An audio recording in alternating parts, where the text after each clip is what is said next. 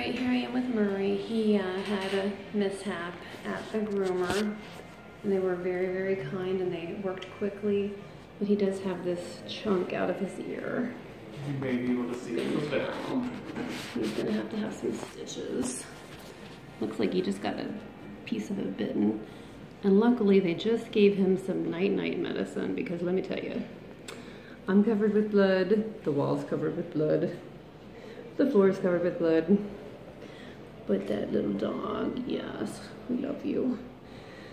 And the groomer was doing me a favor working him in for the wedding pictures tomorrow. So we're hoping he'll still be able to do the wedding pictures, but if not, he's really going out fast I'm waiting for him now. to close his eye. Yeah. See, I'm a little doggy.